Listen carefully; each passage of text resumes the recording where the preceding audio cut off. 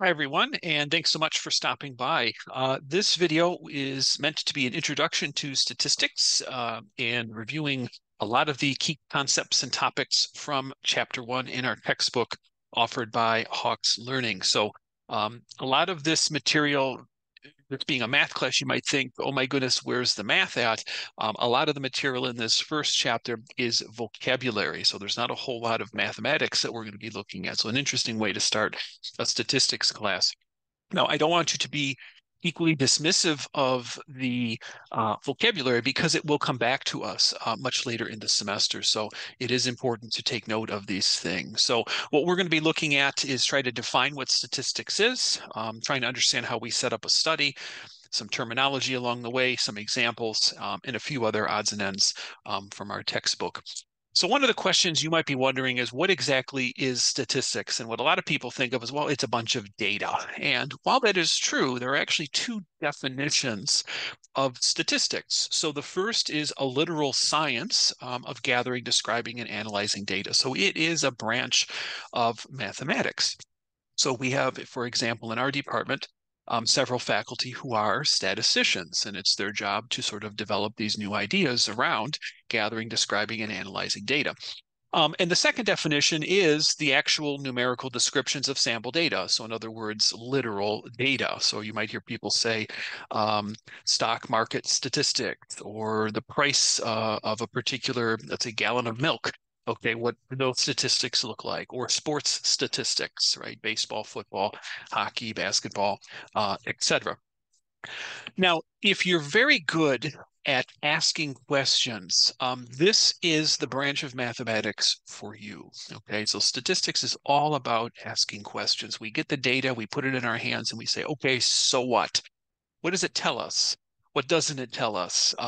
All sorts of questions that we can be asking. Now, there's a word cloud that has been created here. And the question is, what words do you see? And so here's a larger version of that. And so if you pause and just take a look at some of the words that are floating around here, a lot of things that are very useful for you and I. So you may see data, you may see collection, interpretation. I see probability on there. I see prediction, experiments, theory, modeled, gained, models direct, thinking, planning, etc. So lots of things that go into this idea of statistics, not just as a branch of mathematics, but also as a set of actual data.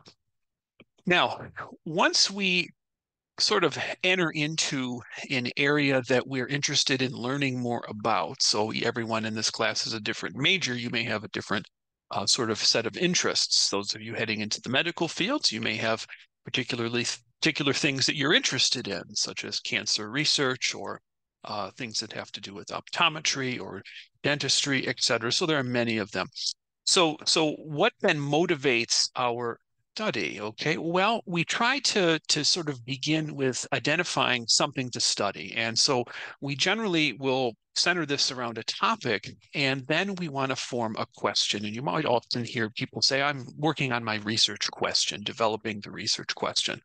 So research questions are very, very important for the work. Now, for myself, at least at the time this video was made, I am a PhD candidate at Wayne State University, and I am working on, at the moment, my research proposal. The prospectus is what that's called. And so I have had to think about my research questions uh, very much, okay, as they sort of work to frame my study, because then everything else that you develop, how you collect your data, et cetera, has to follow from those. And so my interest here is mathematics education, STEM, et cetera. So I have to come up with some kind of proposal that I can actually do my dissertation research on. And that dissertation research is going to involve data collection, right? But in order for us to figure out the sort of data collection pieces and tools, you have to kind of understand what exactly is your question, right? So everything kind of begins with, all right, what are you interested in knowing more about with regards to, at least for me, mathematics education and STEM? So that's really the gist of this, right? What is it that we want to know? So sometimes we call this a problem statement, a purpose, and research questions. We kind of loop it up together, especially in the first chapter of a dissertation. And the questions themselves have to be very, very specific, and it does require a lot of editing and thought. And the reason is because you want your questions to be measurable. Okay, so what does that mean, measurable? Well, I have to be able to collect data in order to answer the question. That's the whole point of your study. You want your study to be able to answer your question. So these are my research questions, at least at present. The first one here is, what structures are in place for supporting STEM GTAs in teaching at an institution of higher education? So GTA, if you don't know, is a graduate teaching assistant. So these are folks who have an earned bachelor's degree. Some of them have a master's degree, and they're working on either a master's or a PhD. And as part of their requirements, they take classes. They may also teach classes while working on their degree. So I'm focusing on their experience as instructors. Now look at my question, what structures are in place? That is something that we can go and measure. I can find the answer to this, okay? And you might say, well, how will you find the answer to this? Well, think about it. How can I figure out what sort of structures are in place to support STEM GTAs in teaching? Okay, well, I could look that up on a website. I could get that information from people who are in charge. I can get that in interviews, right? There are a number of different ways I can obtain that. The second research question that I have is, how do STEM GTAs seek out support, if any, for teaching? Okay, so you might say, all right, well, how will you measure this? Well, I can ask these GTAs, how do you get help? How do you get support if you have a teaching issue, right? This is something that they can explain either in an interview or some kind of survey. Now, I do have some sub-questions. Sometimes we have to do this to sort of understand this question a bit more. So what forms of support do STEM GTA seek out, and their frequency and from where? Which do they feel are essential, and what are the factors that sort of motivate or not motivate them to seeking out this support? So these are all things that I can get from the STEM GTAs in the study, such as through interviews, etc. And then finally, what are the teaching self-efficacies of STEM GTAs? And certainly are there differences among them based on discipline, semesters, et cetera. So these are, again, my questions. It is a bit more complex because it is a PhD study, right? It is for dissertation. But each of these questions is something that is measurable. I can actually get the answers to them in one way or the other. Now, once we have our research questions obtained, what follows next is figuring out who the research group is. And so for mine, it was pretty obvious. I kind of knew sort of as I was developing the research questions, who I wanted to go after or focus on, okay? And that really is an important thing because what you're doing here is identifying your population, okay? So who do you want to know this information about? What sort of things do you want to know? So my questions kind of drew that out quite a bit. Now, the question also we have to answer is how large is this group going to be? Okay, and so this again gets us to this notion of a population that we are interested in. So is it possible to conduct research on an entire population of people? All right, well, let's suppose we say we are interested in studying the folks ages 12 to 18 in K-12 schools in Michigan. Can we get to every single one of these individuals? Okay, age 12 to 18 in all the K-12 schools in Michigan? You need a pretty big research team, I think, in order to make that happen. But you see, the problem that we have is that the population is so large. So my population is all of the STEM GTAs, okay, at institutions. Well, I don't have the ability to get around to all of them. So this gets to this idea of population versus sample. So now we're getting into some of that vocabulary. So the group we're very much so interested in, we call the population, right? It's the group of interest, and the population can be small. It certainly can be very, very large, okay? It just depends. I could, for example, declare the population to be everyone in my Stats 1020 class, okay? That would amount to about 35 students, okay? Now, if the population is so large, then we need to take a smaller, what we call a subset of the population, and the subset is called a sample. And this is where we collect the data. Okay, so the sample, the framing that I use, how I word it is, I can put my hands on the sample. In other words, I can get the data from anybody in my sample. I can extract that data from them, put it in my hands, and try to make sense of it. From the population, it's a bit more difficult because it's a much larger group. So the diagram that we often look at here is that the sample is contained in the population, okay? That's an important piece to this because you don't want to draw a sample that's not from your population, okay? So if I'm looking at STEM GTAs, I don't want to include folks from, I don't know, the arts, right? GTAs who may be in the art department. That's not in the group I am interested in studying. It doesn't mean I'm not interested in them, but in the moment I'm studying just STEM GTA, science, technology, engineering, mathematics. That's my focus. A few slides ago, we had K-12 students aged 12 to 18 in public schools in Michigan. Okay. Somebody says, well, what happens if you do Ohio? Well, that's not in the population. Okay. So there is important thing that the sample has to come from the population. Now, as we begin to gather data from the sample and thereby the population, there's some vocabulary that can help us. So one of the things we tend to look at are variables. These are characteristics that change from a member to member of a particular population. So in my case, if I'm looking at STEM GTAs, I can give you several different variables. One is the discipline that they're studying. Second would be the degree program. Third could be the number of classes, or excuse me, progression in the program, so number of years they've been a GTA or not. Prior teaching experience, the types of courses that they've taught, etc. So lots of different examples. Other things that we can look at more generally for variables could be height, weight, eye color. If we're considering, let's say, university students, GPA, major, class standing, community you're coming from, right? High school, those sorts of things.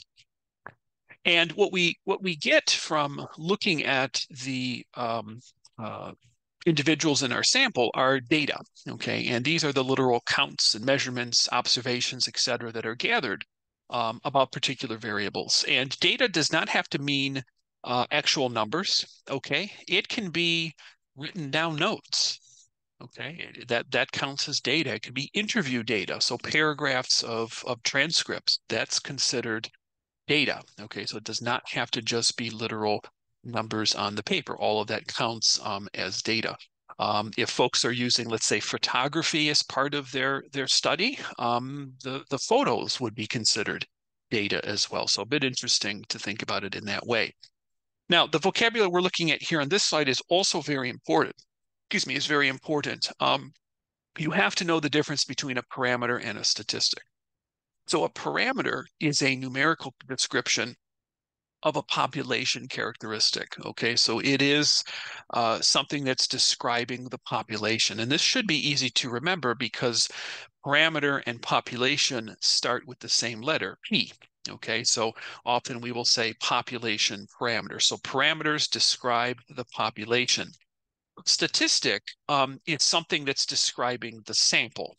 Okay, so statistics describe the sample. That's easy to remember because that begins both words with S, sample statistics. So statistics describe the sample, parameters describe population. So what is an example of this? Well, let's suppose I'm interested in the average GPA for incoming freshmen at institutions in Michigan. Okay, so the parameter would be that average. Okay, so we would have to consider every single one of those incoming freshmen, okay, and get their average GPA. A sample would be me going and, I don't know, maybe taking 100 students from Wayne State, 100 students from Northern Michigan, and 100 students from Western Michigan, and taking their average GPA. That would be a statistic because it's coming from the sample. Okay, so there is difference between parameter and statistic. So very important we understand that distinction. Now, if we compare the population and the sample sort of side by side, it's important to note some distinctions. So the population, of course, refers to the entire group that we're interested in. The sample is only part of it, okay? The population is the group that we want to know more about, okay? And the sample is who we do know some things about. And the reason we know it is, again, because I can put my hands on that data, right? I can actually go to the sample and get that data. We call the characteristics parameters for the population, and they're called statistics for the sample. We just talked about this. Parameters are generally unknown. This is a bit interesting. You might say, well, wait a second. A moment ago, you said We could get the average GPA for all college students, or incoming freshmen rather, at universities and colleges in Michigan. Isn't that something that we could actually figure out? And the answer to that question is yes. Okay, so that would be an instance where we would know what that parameter is. However, generally, when we think about populations, we tend to think of them as being very, very large. And it's sometimes it's difficult to get to everybody in the population. And so as a result, we generally don't know what the parameters are. We do, however, know what the statistics are, and that's because it's coming from the sample. Okay. And you're again hearing me say this, I can put my hands on everybody in that sample to get the data. So I know all about my sample. Okay, very, very much so. Now, parameters we generally think of as being fixed, and the reason is because there's only one population. Okay, so whatever the parameter is, it's not going to change. Okay, statistics, however, are going to change with the sample. Okay, now a moment ago I said I was going to go get the average GPA of incoming freshmen at Northern Michigan, Western Michigan, and Wayne State. If I change that to Wayne State, University of Michigan, and I don't know, Lake Superior State, now we have three different groups, right? Okay, so the statistics might be different. Okay, so it's going to vary sample the sample. Now, one of the things we try to do as much as possible when we collect data is we want what's called a representative sample, okay? And what this means is that I want my sample to look and feel as much like the population as possible. We don't want any kind of favoring, okay, of one group or another. So we have to try to make sure that the sample is as reflective of the population as possible. And this is difficult for many different reasons. Sometimes people may not want to participate in the study. Sometimes it just doesn't work. Okay, so we do want to make sure that we have as representative of a sample as possible. Now, you might be wondering, well, what's an example of this? Very simple. If I am interested in, let's say, forming opinions of Wayne State students on, I don't know, the cost of parking. Okay, and I'm only interested in looking at the undergraduate population at Wayne State. And I said, well, I don't have time to get to all multiple thousands of you that are on campus. Um, but I am concerned to make sure that I have the proper balance of class standing. So in other words, I ask the right number of freshmen, sophomores, juniors, and seniors. Okay, and if I look online and I find out what the percentage breakdown of that is for the entire undergraduate population, then I'm going to want my representative sample to reflect those same percentages as close as possible. So for example, if I know that 30% of the undergraduate population are sophomores, then my sample also needs to be close to 30% sophomores as well. And the other class standings would have to be reflected in that way. That would be a more representative sample. Because if I went and I asked everybody who's a senior, okay, in my sample, and then tried to infer about that, we have a problem. And that is because those of the seniors have been here longer, they're probably tired of paying parking, right? So there's a little bit of bias that exists there. So that's what we mean by representative sample. Now, in order to get the sample, we have some ways to do this. And the big thing here is the word random. We want randomization as much as possible. And the reason is to reduce bias. And I hope you all wrote that down. So in order to reduce any kind of bias in sampling, we need to use randomization. So randomization reduces bias. Again, hope you wrote that down. So a random sample means that everybody has equal chance of being selected. Okay, and there are many different ways to do this. You could use a random number generator to randomly select people. You could pull names out of a hat, just something where there's equally likely chance of being selected. A simple random sample involves us selecting samples from the population so that they have an equal chance of being selected. So a little bit more of a broader sort of sampling technique. So random sample is us selecting each individual member. Simple random sample is us selecting specific samples. Okay. Now, again, why do we want randomness? That awkward silence was you hopefully saying to reduce bias. Okay, that could be a test question, just saying. Now, we do have problems with sampling. Sometimes we have what's called a convenient sample, and this is a sample that's chosen because it's convenient to the researcher. Okay, so for example, if I was interested in knowing everyone's opinions on parking, cost of parking at Wayne State's campus, and I went and asked only my 3 classes or 4 classes that I'm teaching, this would be a convenient sample, okay? And the problem is that it may not be representative of the entire student population on campus, right? So we may not have a breakdown, for example, of the class standing. We may have one gender over another that's being represented. We may have certain majors that are a majority, and those sorts of things. So convenient samples have some issues. We also have something called a census. This is where we attempt to get data from everybody in the population. Okay, and the question here is it possible to obtain data from every member of a population?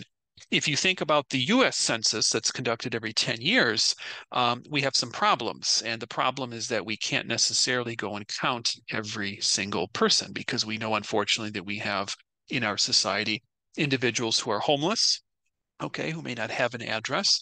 We may have folks who are living off the grid, okay, where it's impossible to find and or reach them. So the question is our census necessarily accurate in that respect? So a bit difficult depending on how large our population is.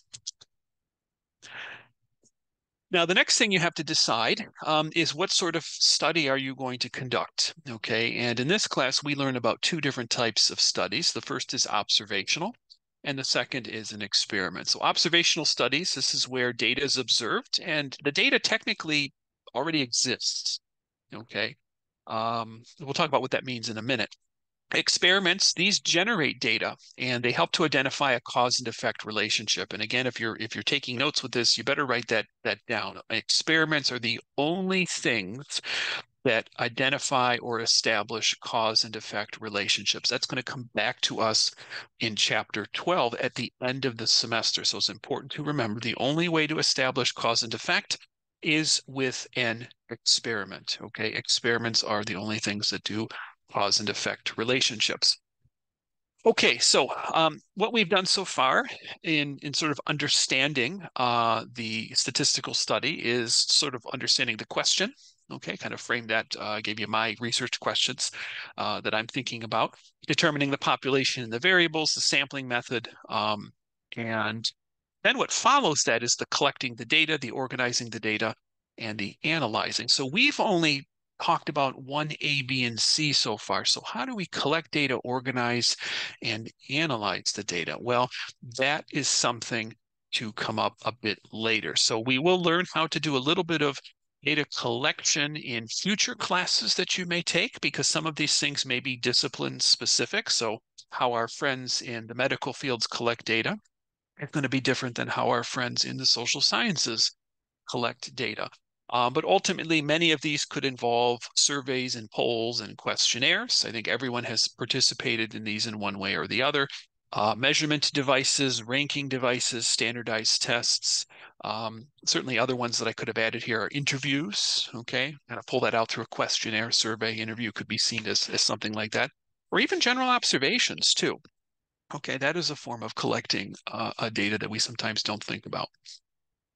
Now, for number 3, about how we display the data, we'll look at that actually in the next chapter, okay, with the different graphs. And then formally the sort of data analysis part, that will come out a little bit later in some of the other chapters that we're going to be examining this semester. And this is essentially what researchers do all day, okay? So those of you heading into those areas, that's what you're looking forward to be doing. So a little bit of other vocabulary. Researchers have a tendency to also use cross-section studies, okay? This is where they study something at a particular snapshot in time. So you're taking an exam in my class would be a wonderful example of this. Gives me an idea of where you stand at a particular moment, okay? And on the other side of this, we also use a longitudinal study. And this is where we study sort of something over a long period of time. And it doesn't have to be a few days, it could be many years. So there are often researchers who do longitudinal studies to, let's say, look at migration routes of different mammals. I watched something on National Geographic on Disney Plus a few weeks ago on whale migration. And there were researchers who've been studying that for years, what the whales do. So very interesting stuff. The final exam that you guys will be taking certainly is an example of this. It shows me how much you've learned over the 14 weeks of the semester. And as a matter of fact, if we consider all of your data from start to finish in the semester, that also could be looked at as a longitudinal study for how you have grown from the beginning of the semester to the end. Many prescription drug studies fall into longitudinal studies, and the question here is why? That should be obvious that obviously if it's a drug, they want to make sure that the results, side effects, et cetera, are all consistent, especially over long periods of time. So that's why it often takes a long time for prescription drugs to make it out onto the market. All right, so far we've learned a lot about the basic steps for setting up a statistical study, and certainly there are a lot more details that go into that, and that will depend again on your disciplines. And that involves research questions, identifying populations and samples, looking at how we sort of put the sample together, the vocabulary, all of those sorts of things. So lots of work ahead of you if you're looking to go into graduate study for master's or PhD, because that's what you'll be looking to do. And it gets again to the idea of statistics, which is all about, again, asking those questions about the data. So with the overview complete, let's go back to the book and work through some of the textbook problems that are here. This will be helpful for you, especially for homework and exams and the finals. So section 1.1 was a lot about vocabulary, populations, and samples, etc. So here's the first one. It says, in a survey, 359 college students at the University of Jackson were asked if they had tried the October flavor of the month at the campus coffee shop. 83 of the students surveyed said yes. So we want to know who's the population and who's the sample. So you will need to be able to do this on homework, tests, and the final. Okay, so for the population, the question is who is being targeted here? Who are we interested in? Who do we want to know more about? And the answer is all of the college students at the University of Jackson. So once again, that little word all, A-L-L, all college students at the University of Jackson. That is the population here. That's who I am interested in. Now, the question is, who's the sample? So who actually did they put their hands on? And that would be the 359 college students, okay? Some people might think, well, what about the 83? Well, that's how many said yes. But the sample was 359, okay? That's who we were asking. That's who got the survey. We don't know what happened to the other students in the survey. Maybe some said no, they don't like it or haven't tried it. Maybe some didn't answer. Okay, but it's the sample here is the 359. Part B says we have a survey of 1,125 households in the United States, found that 24% subscribe to satellite radio. So who is the group we are interested in here?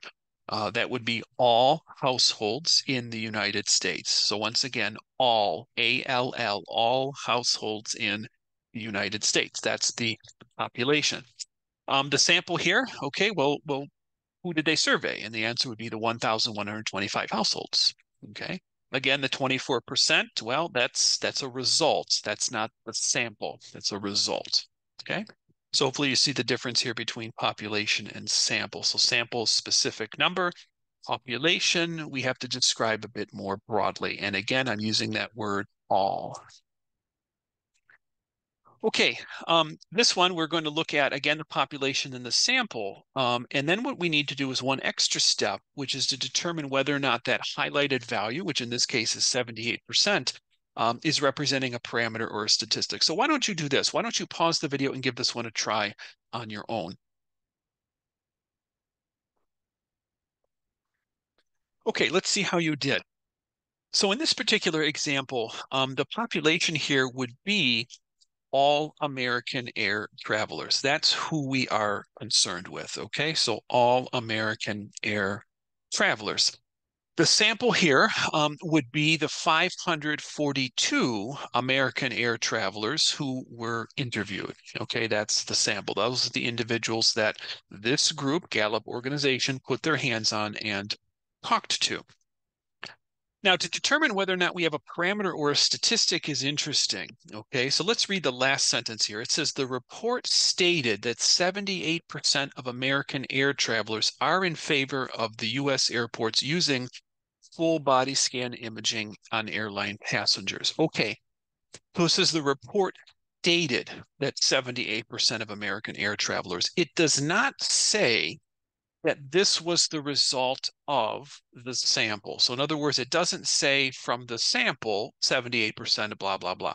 This says that 78% of American air travelers. This is referencing the population. So for that reason, this 78% would be a parameter, not a statistic here. They did not say anywhere here that that number is coming from those they interviewed. So it's a little bit strange, I know, but this Gallup organization is making an inference on what the parameter is. 78% is the parameter. All right, why don't you give this one a shot? Same instructions.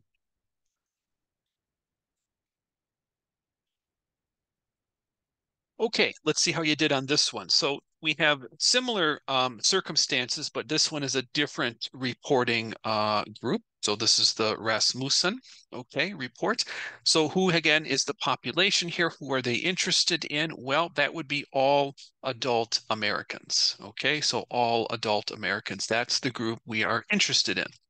Who is the sample? Well, it says the National Telephone Survey of 1,000 adult Americans. So there it is. We talked to 1,000 adult Americans. That then is the sample. And what we need to figure out then is what does 59% represent? Is that coming from the parameter or the statistic? So is it coming from the population or is it describing the sample? So in this case, it says that the National Telephone Survey of 1,000 adult Americans found. Okay, so what that tells me is this is coming from the survey. This is coming from the sample. So that 59% has to be the statistic here because it's referencing the 1,000 individuals in the sample. So 59% is the statistic. It's coming from the sample. So very tricky here. Hopefully you all are following this because these would be very good questions, again, for homework, exams, and the final. Now, within statistics, we also have two different branches. One is descriptive and the other is inferential. So descriptive statistics are really the statistics that do the describing. Okay, so that's the gathering, sorting, summarizing, and displaying of the data. All right. Chapters 2 and 3 and part of chapter 12 deal with descriptive statistics in this class. The other side of this is what we know as inferential statistics. And this is where we try to make an inference. So in other words, we collect a whole bunch of data, we look at it using the descriptive statistics, and then we try to infer about what the population is doing. Okay, and so we try to estimate our population parameter. So inferential statistics will be chapter 8 and 10 in this class. You might say, well, what about 4, 5, and 6? 4, 5, and 6 is what I call the transition time. There's some things and skills that we need in order to help us with the inferential statistics. All right, so what our job here is to identify whether or not we have descriptive or inferential statistics that are used in the excerpt of a particular article. Okay, so it says AOL had 900 journalists, 500 of them at its local patch news operation, and by the end of 2011, Bloomberg expects to have 150 journalists and analysts for its new Washington operation, Bloomberg government. Okay, so is this more descriptive or is this inferential? Where do we see these pieces here? Well, the first sentence, AOL had 900 journalists, 500 of them at its local patch news operation. This is descriptive, right? It's telling us about the data. We had 900, 500 of the 900 are at this local news operation. So that's the descriptive statistic here that's being described for us, okay? The second sentence where it says Bloomberg expects, this is an inference, right? This is us trying to look into the future, right? What's going to happen, Bloomberg? This is more inferential statistics. So Bloomberg expects to have 150 journalists, et cetera. That is inferential. That's us making an inference, or Bloomberg rather, making an inference. Okay, section 1.3 deals with different types of studies. Okay, so this is important for us to be able to figure out in various scenarios.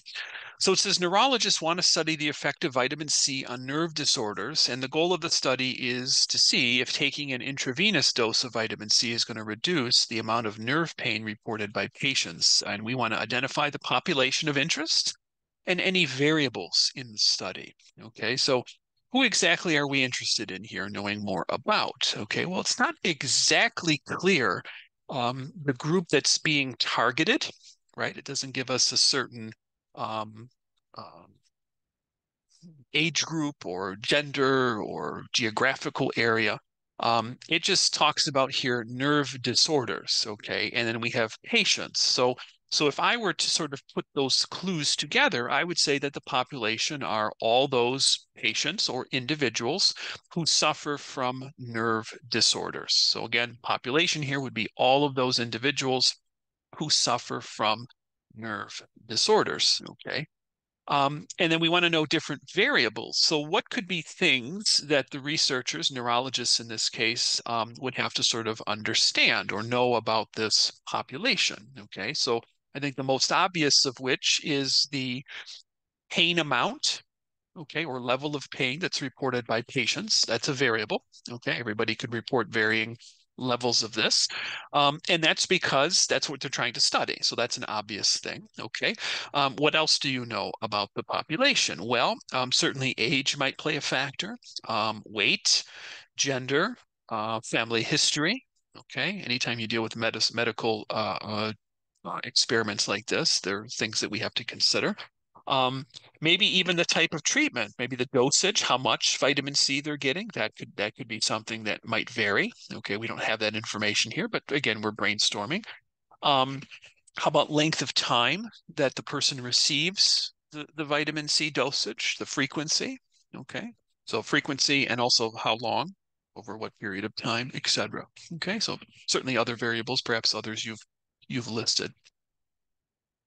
Now, it says, which type of study would you conduct, an observational study or an experiment? Okay, so I said we would return to what, again, is the difference here. So observational means that we are watching, literally, and it also implies that the data that we're looking at already exists. So what does that mean that it exists? We'll get to that in a minute. Experiments, what do they do again? I hope you wrote this down. Establish cause and effect. Okay, very important. Part A, you want to determine the average age of college students across the nation. Okay. Um, Truth be told, am I doing any kind of cause in relationship here with getting the average age of college students? The answer should be no, right? There's no groups I'm separating everybody into, etc. This is just what's your age, okay?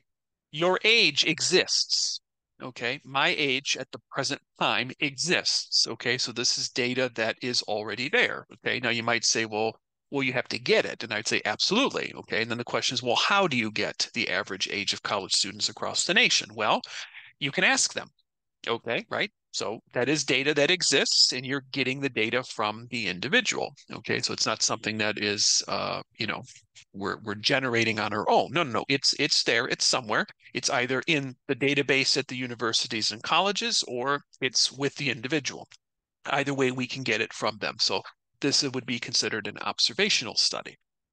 Part B says that researchers wish to determine if flu shots actually help prevent severe cases of the flu. Okay. So this idea of preventing severe cases of the flu. So in other words, is the flu shot causing you and I to not get the flu, or at least severe cases of the flu? Okay. For this reason, it would be an experiment, because what we would need to do is set up two groups, one group who gets the flu shot, one who doesn't, and we see who and how many within those two groups get severe cases of the flu. So that would be, at least in the basic form, an experiment here. So we're looking for a cause and effect relationship.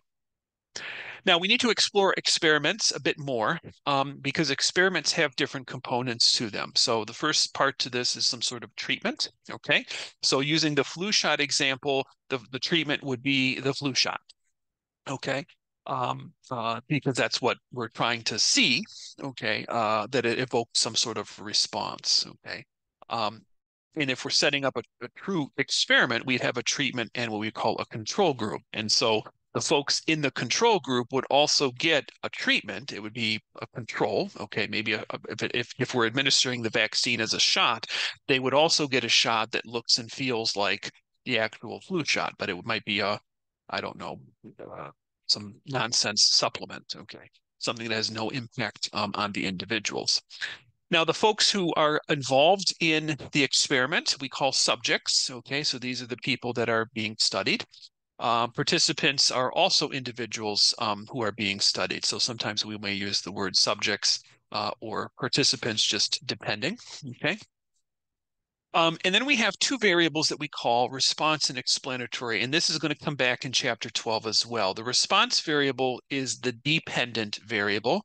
The explanatory variable is the independent. And what's happening here is we try to identify an explanatory variable that does the explaining, and then there's a variable that responds, and that's the response variable. So the flu shot, the flu vaccination, that would be considered the explanatory variable, and the response variable would be the number of severe cases of the flu one would get.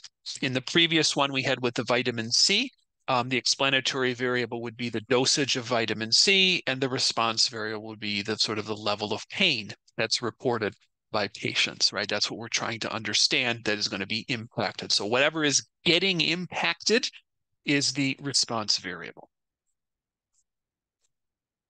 Now, when we put experiments together, there are some important aspects of this, at least in the basic sense, that we want to try to make sure that we keep in mind, okay? Now, when you move on from my class and you take other statistics classes or courses that are related to more research study in your discipline, these will get more complicated because there'll be other aspects of experimental design that you'll need to consider, especially if you're headed into the medical side of things, okay? So the first principle that we look at is randomize the control and treatment groups. Why do we use randomization? I hope we wrote this down. To reduce bias. Okay, so what this is saying is that when I assign people to a control and treatment group, I want to do it randomly. I don't want them to know which group they're in, because obviously that's going to ruin my experiment. So I'm just going to randomly assign them to one of these groups. The second is to control for outside effects on the response variable. Okay, so how would we control for these sorts of things? Well, it depends what the outside effects are going to be. If we know that age, for example, let's say older individuals have a tendency to get the flu a lot more, I'm not going to put all of the older folks in the control group. Okay, I'm going to mix them between the control and the treatment group. I'm going to try to make sure that they have equal distributions in both and then give them the flu shot. That is one way of controlling for that, right? This way, both groups have some older individuals. If I know, for example, specific age groups, again, okay, try to balance that. Maybe younger people have issues. We try to balance them in both groups. If we know folks from various geographic regions, we try to put both in control and treatments. Family history, right? This is how we control for these outside effects. Number three is to replicate the experiment a significant number of times and to see if we have any meaningful patterns. So this is typical in studies that involve prescription drugs. We understand that we don't just do one experiment, declare that the drug works, and it goes on the market. No, no, no. We have to do many, many trials, many independent trials. And what we're looking for is to make sure that the results are repeated. Okay, that the drug is reacting or giving the side effects that we want. In other words, it's doing what we want it to do, either fighting the disease or illness in question. Okay, and so we want to make sure that those results are definitely repeated over and over again in the positive side of things. So we have a control group. These are the individuals who, again, don't get any treatment. Okay, they still get something that may look like the actual treatment. Okay, so if the treatment group is actually getting a blue pill, the control group is also going to get a blue pill. Okay, if the treatment group has to get a blue pill and do 3,000 push-ups, the control group is going to do exactly the same thing. Okay, and so what we try to do is to control these confounding variables that can sort of affect or impact subjects in the experiment. So we have to be mindful of these lurking variables. So I talked about a couple already. So if we're talking about, let's say, flu vaccines, age group can make a difference. Gender could make a difference. Geographical area, family history. These are all lurking variables that can confound our results. So we have to be mindful of these things. Now, we also have something called a placebo effect. So if you recall me saying a moment ago that if the treatment group gets a blue pill, the control group also gets a blue pill. That is called a placebo. Okay, so it's something that's absolutely 100% identical to the treatment, but there are no benefits to it at all. So it could have, let's say, a water pill or sugar pill or something like that. So just nothing, essentially. And this has a tendency to lead into what's called the placebo effect. And it's just a weird psychological thing that can happen with people, that even though they're getting a placebo, they can still feel the same sort of results as the treatment. So if this blue pill is meant to reduce headaches, okay, and I'm in the control group and I'm getting a placebo, which is a water pill, and I take it, and I report that I didn't have any headache, I am then sort of falling into this placebo effect. So it's very interesting to see that. That's why we have two different groups, okay? And we take this into consideration when we analyze things. More vocabulary, we have single blind and double blind experiments. What's the idea here? Single blind means that as an individual in the study, I have no idea which group I'm in. Okay, so I do whatever the researchers tell me. They give me a pill. It could be the placebo. It could be the actual treatment. I don't know. Okay. Who does know is the person administering the treatment. Okay, so the researcher will know. So there's some risk there, because if the researcher treats the individuals in the study differently, depending on which group they're in, this has implication for bias. So single blind has a risk.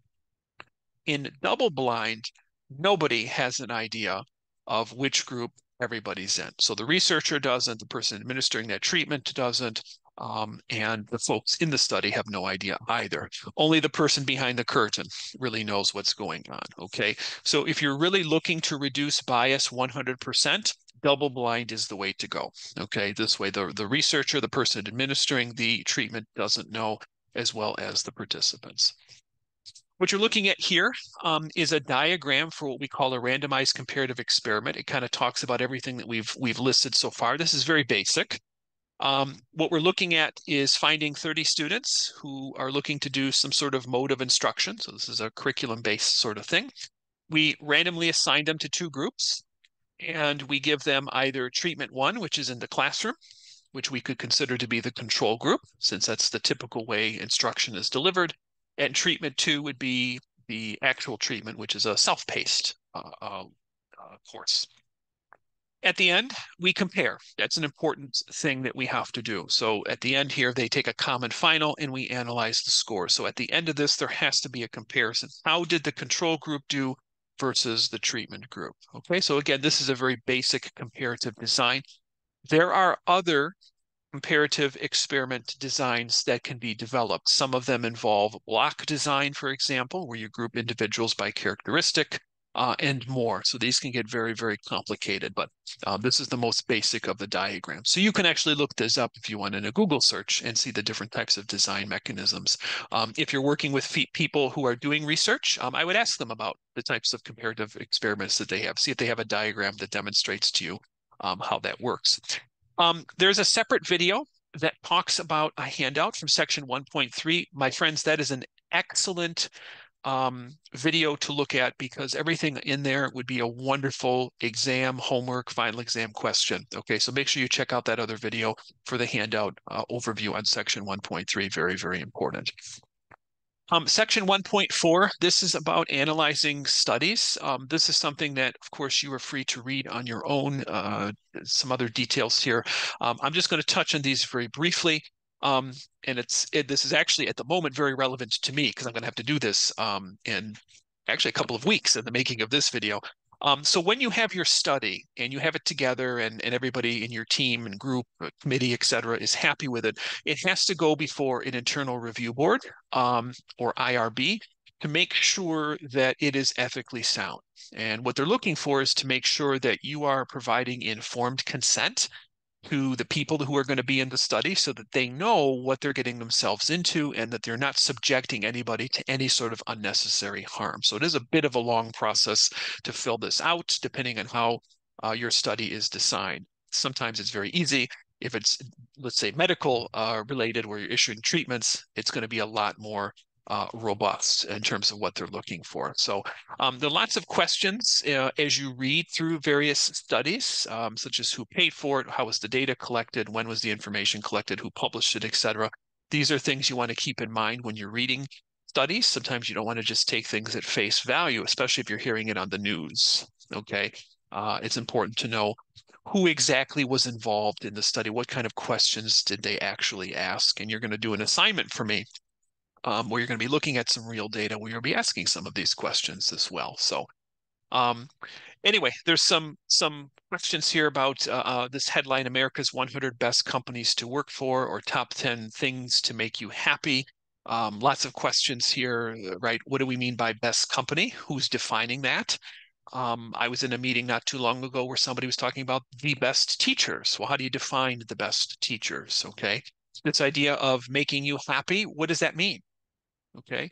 What makes me happy may be different than what makes you happy. So headlines can certainly be a bit misleading and have different meanings depending on the individual. So um, variables are certainly important, right? What we're trying to measure versus what we're not, what has relevancy, et cetera. So we want to try to account for many of the confounding variables as possible. And so when you put experiments and things together, often this involves a good brainstorming session for, okay, what are the variables that we need to take into consideration? And again, if it's dealing with something medically related, certainly family history, age, geographic region, smoking versus non, other medications you're taking all have a factor to play. So anyway, some additional questions here. You're free to pause the video and read through these. Again, just understanding some headlines, something that makes hair 60% smoother. Okay, well, what exactly does that mean?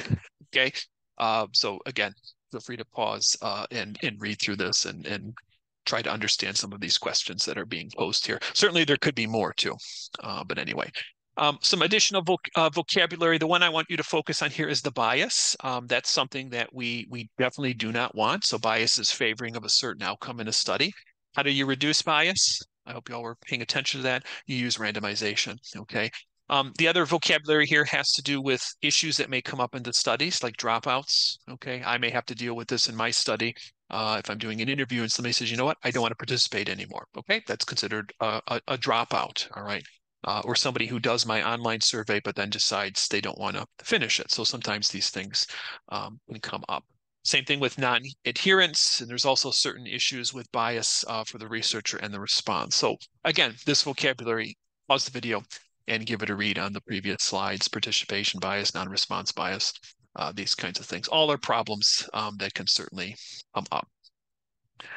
Okay, and then we have some other questions about conclusions, okay, that we tend to state and think about when we look at research studies. So often what will happen in a research study, we think about these questions in a limitations section, and I'll have to do this as well in my dissertation work, where I need to sort of say, okay, I've completed this study, then what are the limitations that we had? Are there any other things that somebody could have done differently, or I could have done differently? Are there anything that's influencing the results that maybe I didn't think about? That can certainly happen too. That's how we get better as researchers. So that concludes the Chapter 1 video. So thanks again for watching, and make sure again you watch the Section 1.3 overview of the handout.